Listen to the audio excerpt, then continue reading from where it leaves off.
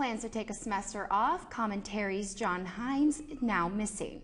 Coyote News' Scott Cook fills in for him this week. He takes a look at ghosts in Slagle Hall. Newly renovated Alf's Auditorium was originally built in 1925. Thousands of students have sat in this auditorium. Recently, though, the spirits of those students have been awakened by the disturbance of the ancient bricks of Slagle. During the last week, I've noticed from my office that music was coming out of the organ. That's not a normal activity at this time of day, so I came over to check to see who was in here, and there was nobody here.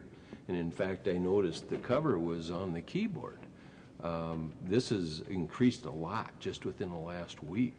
Yeah, you've got paranormal activity here for sure. We'll just bring a crew and some equipment here later on tonight and check it out, okay? Oh, that'd be great. Thank you. No problem. We've been here at Slagle now for a while, and we haven't had any real... One class left. Did you hear that? Wait, shh.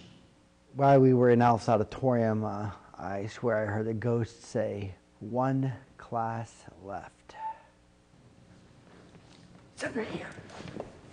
Hello? If they went down there.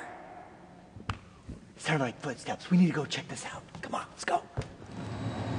Hello? Hello? Hello? Hey, look. It's John Hines. I found John Hines. Hey, come on, John. Hey, get up. Well, we didn't find any ghosts today. We did find a missing commentary host. And I need a new job.